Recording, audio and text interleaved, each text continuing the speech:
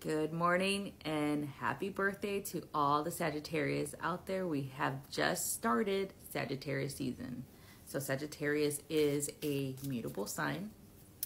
It is a fire sign and its philosophy is expansion, okay?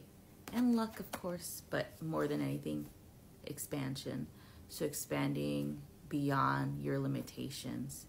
You will be challenged to do that. Get out of your comfort zone. Go learn something new. Something new about yourself, something about other people.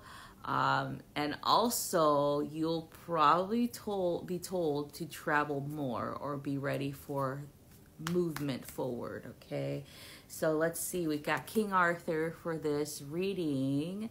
So this is about stepping it up here, right? This is a season to step it up because we have to really take care of the things that we need to take care of that we were giving the opportunity to resolve in Scorpio season, but now it's coming into Sagittarius season for absolution, meaning that it's gonna definitely be solidified now that all roads are possible, all directions are possible to which will lead you towards, your goals here.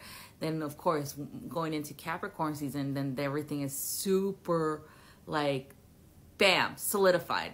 That's it. That's what you get.